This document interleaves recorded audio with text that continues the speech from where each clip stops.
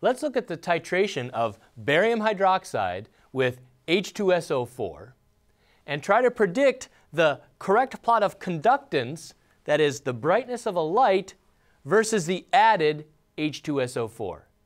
Do you think that'll look like A, B, or C? Think about that for a minute and make a selection.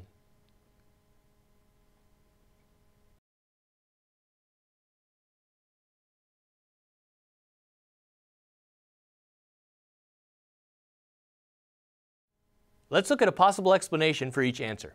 A, the light will stay bright until the barium and hydroxide ions are used up, then will go out.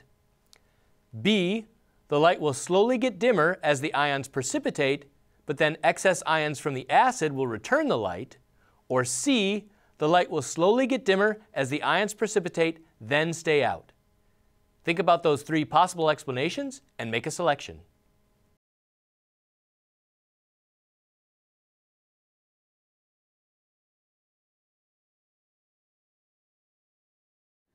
We're talking about the conductometric titration of barium hydroxide with H2SO4.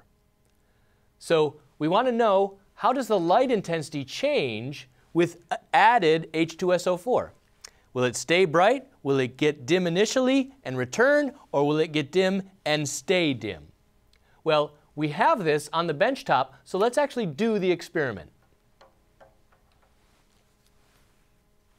Here I have barium hydroxide in this lower flask, and I have H2SO4 in this burette. So I can start H2SO4 adding into the barium hydroxide solution, and as I do that, you'll notice a couple things. One, this immediately gets cloudy. That's the formation of the solid barium sulfate being stirred up in solution. And you'll notice something else. This light is getting dimmer. And if I'm very good, I can bring that light, I can use up all the ions and just barely put that light out. I'm going to give another drop or two.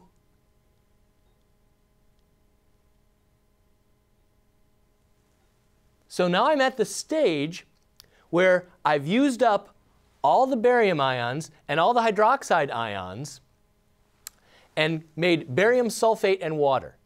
So the solution has very low ionic strength and very low conductivity. Now, let's look what happens if I continue adding H2SO4.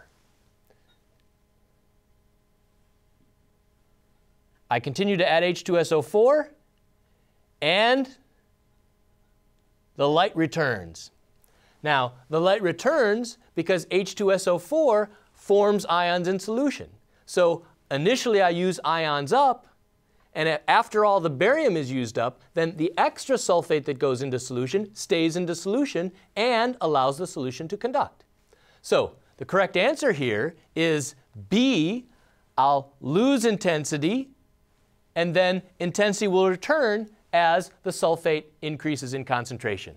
So H2SO4 lends itself to making ions in solution and gives us a bright light, and after the solid is formed, these ions conduct. The correct answer here is B.